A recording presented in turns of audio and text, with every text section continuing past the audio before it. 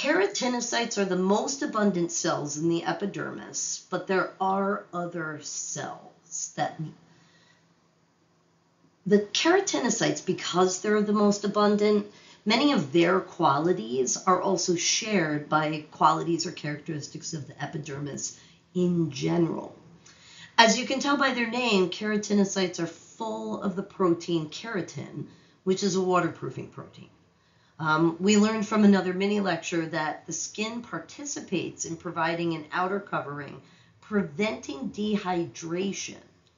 And when you damage or burn your skin, it basically creates the inability to keep liquids inside your body. Burns of second and third degree are just essentially, they're just weeping your fluids out, leading you to low blood volume dehydration. Understand that keratinocytes, that's the name that we give these cells here in the epidermis. However, keratinocytes are epithelial tissue. And this epithelial tissue contains both squamous cells and cuboidal cells. Remember that epithelial tissues kind of exist along a spectrum, with one type like bleeding into the other type.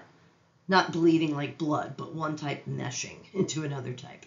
So the epidermal cells, which are created from a stem cell in the stratum basale, those are cuboidal shape, but as they rise up and die off, they become flattened into a squamous shape, and it's this squamous shape that is most abundant and characterizes the epidermis. One thing that usually students get confused about is the borderline between the alive and dead cells in skin.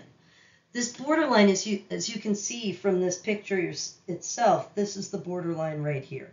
All of these cells, all of these cells up here are dead, and all of these cells down here are plump and alive with a readily discernible nucleus.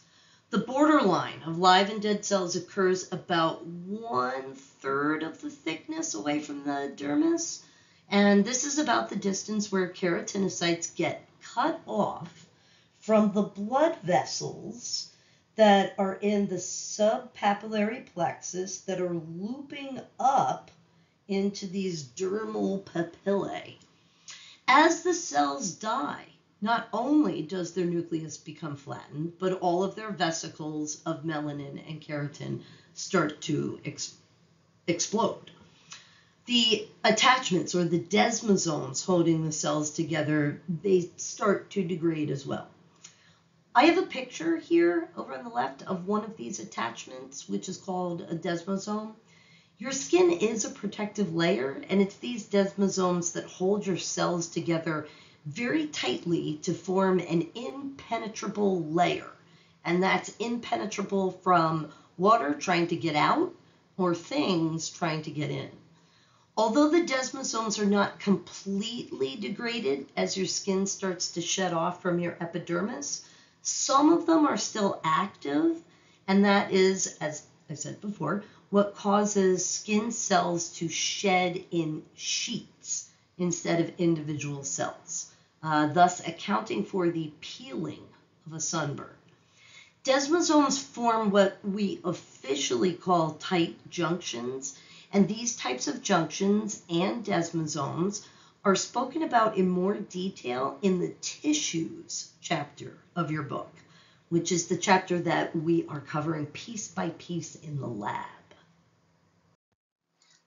There are many other types of cells that exist in the epidermis. And although we say that the epidermis is in general not innervated, meaning there are no nerve fibers present, there are some sensory cells.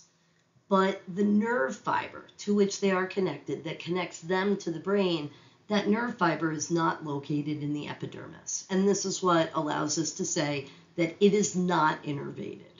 This orangey cell right here at the top of an epidermal ridge, this here is a tactile disc.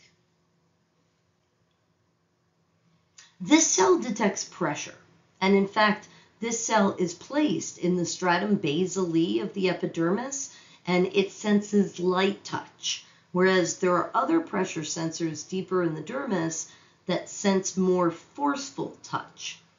This tactile disc, as you can see, it's connected to a nerve fiber that runs all the way to your brain. And this nerve fiber is also connected to another sensory cell, something over here, that also detects vibrations.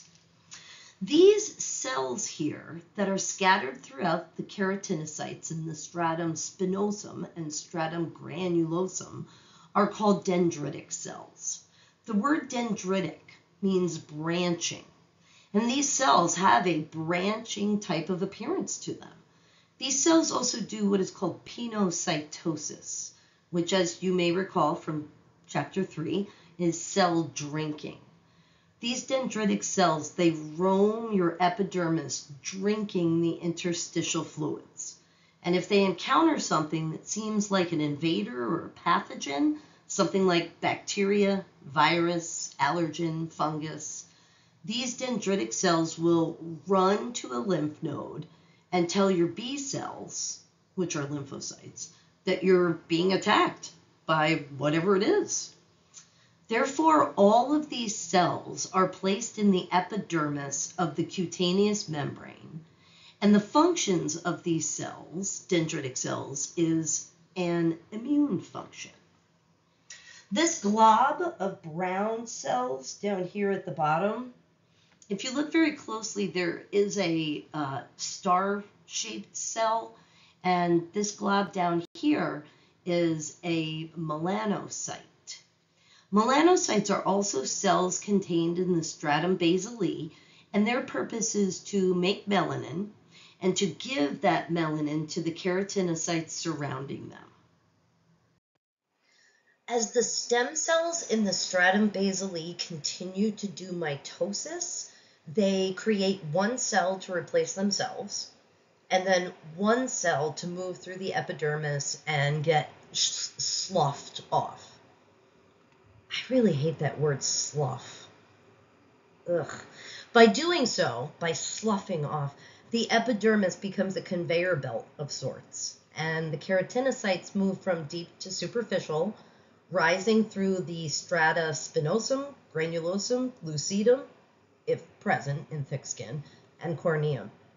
As it says here, keratinocytes rise through the strata quite quickly, in about 7 days, but it then takes the cells 1 to 2 weeks to completely shed off or slough off. This is why wounds can take 2 weeks to fully heal, as the damaged cells are sloughed off and replaced.